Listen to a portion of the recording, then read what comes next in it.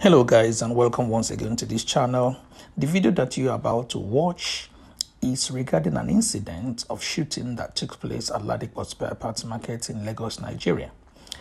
I'll just give you a little bit of background about what this market is about. Ladipo spare parts market is, by every judgment, the biggest spare parts market in Nigeria and indeed the whole of West Africa at large. Please sit back, watch the video, and after the video, we will take time to analyze the whole situation and discuss our opinions in the comment section.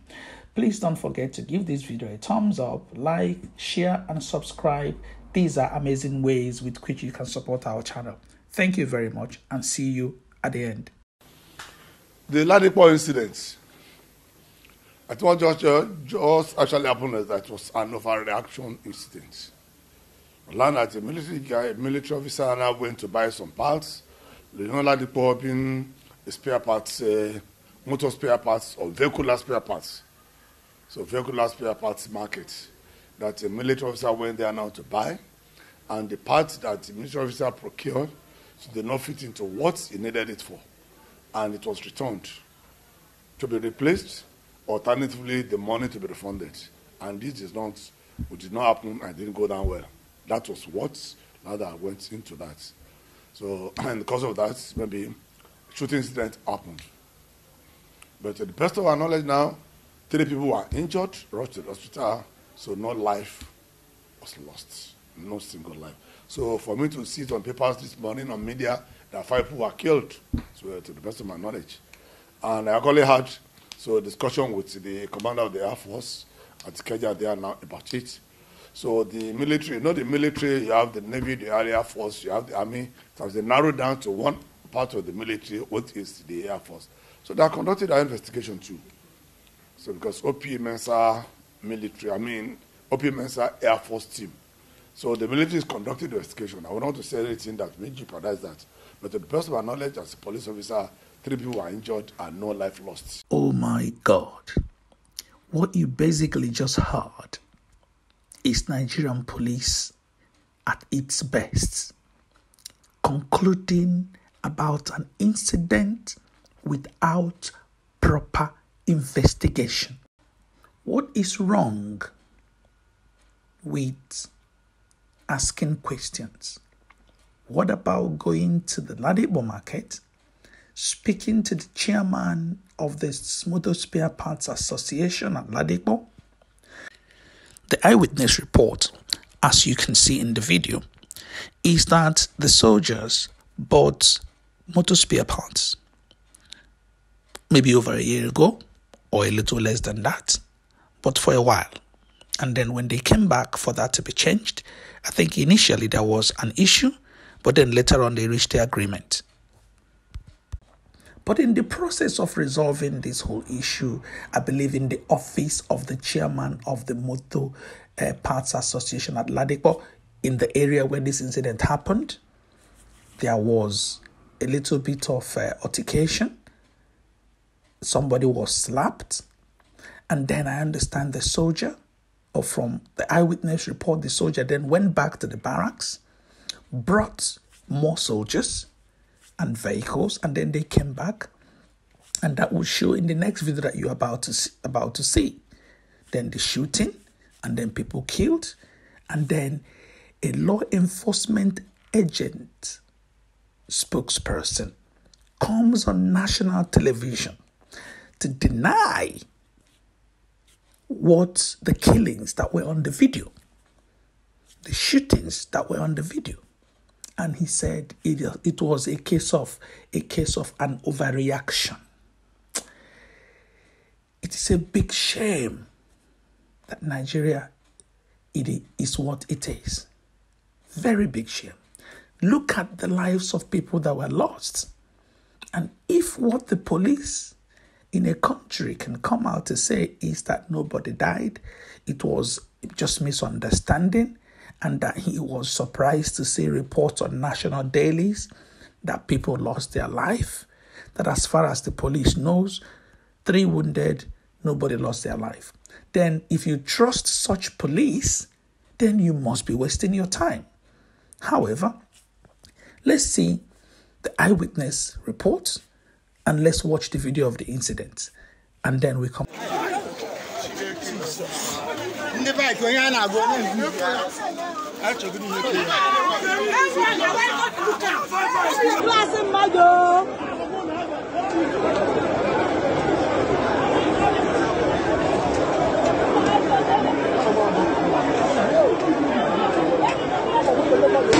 Hey!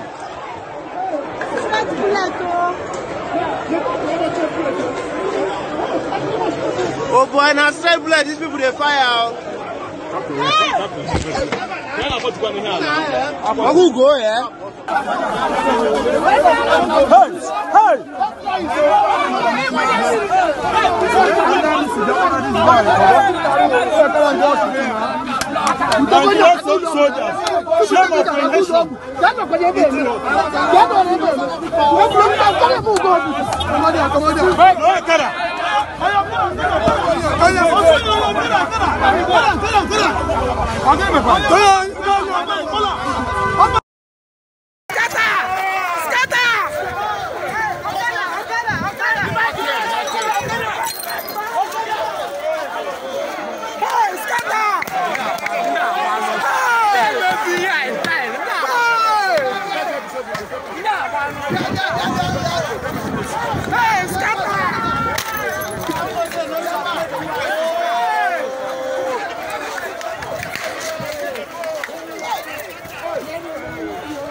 Now I got time before I hear Nabiaf.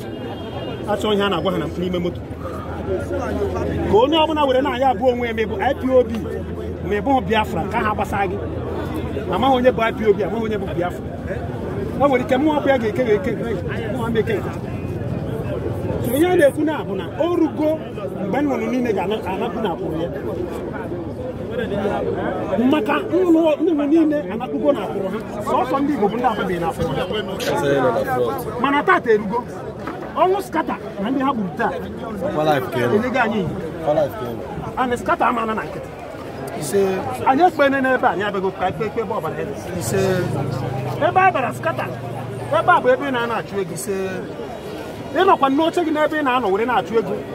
As soon as whatever wagging up, but working like it's enough. They way him. He said, didn't remember any tata. Never. Never barrel. That's in scatter. Never one of you can walk.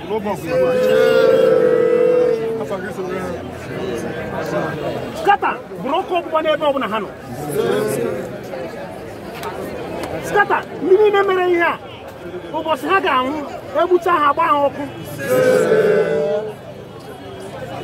you open a hammer to talk against you. Let's so my family have my name. Oh, no, but I wouldn't be able to wear Manapan Kata, Mahanonima, Mahano, Reboys, we have better because you have better arrange. Ask my enemy, Tirakana, or Gakarabanasa, have another note. Oh, Tuaka, how about Muscata? How would you make I can't ever have a Baraka fresh? Set on Ramona.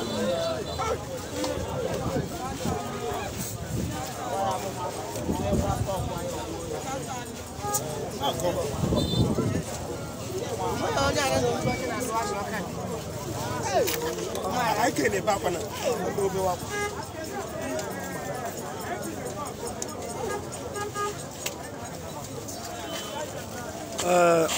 Because we all know on social media, everyone all over the world.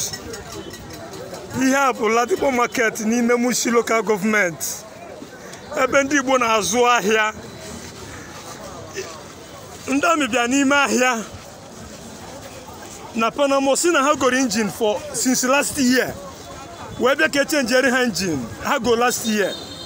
Bidobobe egbe. Now what to see me Igbo? What to see me Igbo n'ime ahịa? Maka na China Biafra. We gbotu opiaru omu. Anu mejebe obari adi.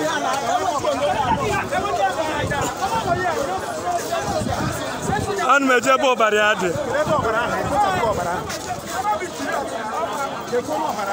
Afia was scatter.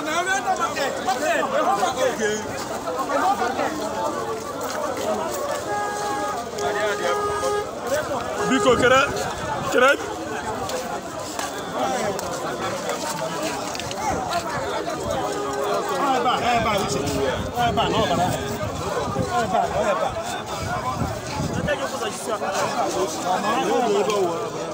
Yeah, so I want to just let me watch.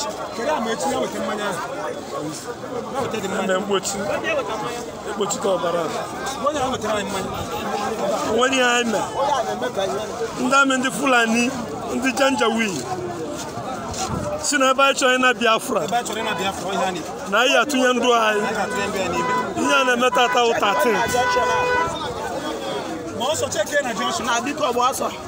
13th July 2021. Aquacuna Fuo. Biko Ebo Neno. Muanine. See a message here. Fulani meet a battlefield.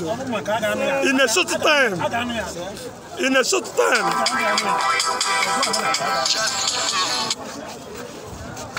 And when I met, I know Zukoro Waya, Hanakwara government, not church. I said, Chichi, ever in Azukwa here, Tata, I don't know why you were. Chuko Kabam in the Sikuya. Where would we Piaru move?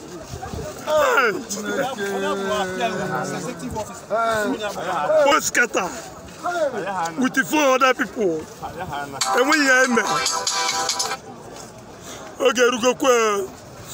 Only Wabuna Sina Nabiavra di Yamma Niana Mama Sia no in a simi Bruce Botua Fulania Kwa Ndebu Biafra Okwa Habia Ebubo Yobuna. This is a time for you and me to wake up and fight for our children. Asimna, Ogua, come on, Biafra, Ma Uchokoya, to Yan Biaraba to Thank you very much. Any Nigerian who is still hanging around waiting for 2023 to change Nigeria is a fool. Line 20 Daily Faro team me up and ask them to become president of Nigeria. 20 of me, 20. Multiply their brain power by 10, factor of 10, and then force them to operate the 1999 Constitution with the governance system that is enshrined in it. We shall fail spectacularly. The problem of Nigeria can never be resolved by personnel changes. The system is designed with impunity undergirding it, and it can never deliver anything positive to the Nigerian peoples.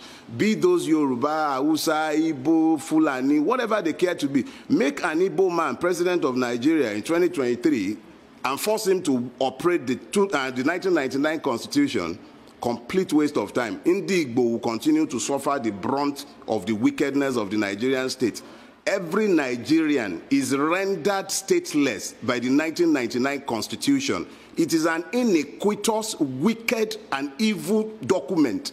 It has nothing good for the Nigerian people. And the longer we continue to fool ourselves believing, and let me enter one quick caveat.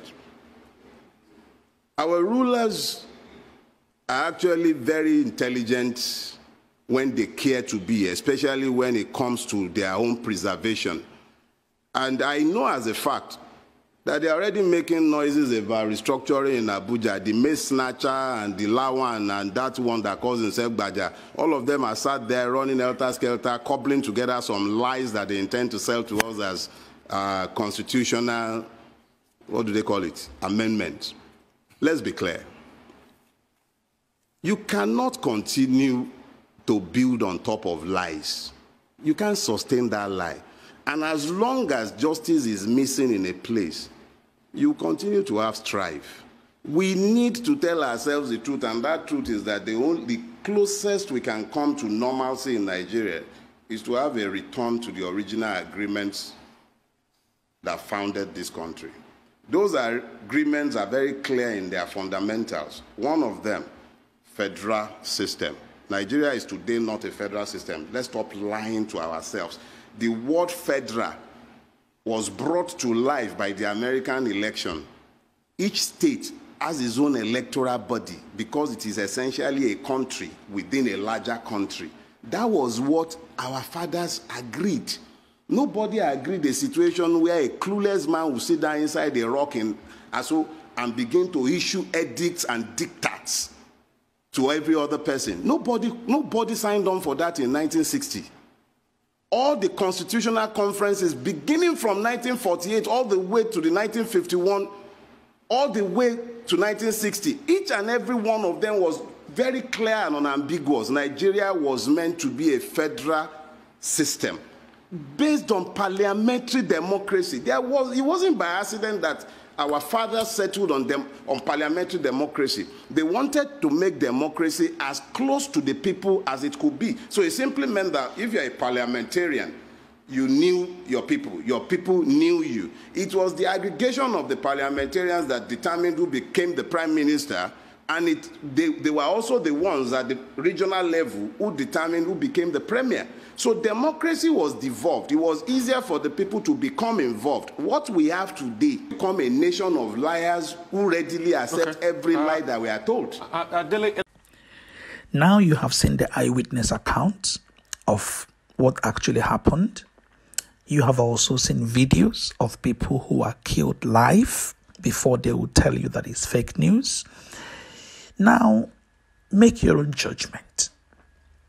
If Nigeria as a country has become a place where two people get into altercation, the other one has access to, or because he has access to AK-47s and to national military equipment, he goes and calls his brothers and they come with arms and kill those that are armless. And then they are also defended by law enforcement agencies. Their actions are protected. Nobody speaks against it. The dead will bury their dead. And one Nigeria continues. Well, I leave you to make that judgment yourself.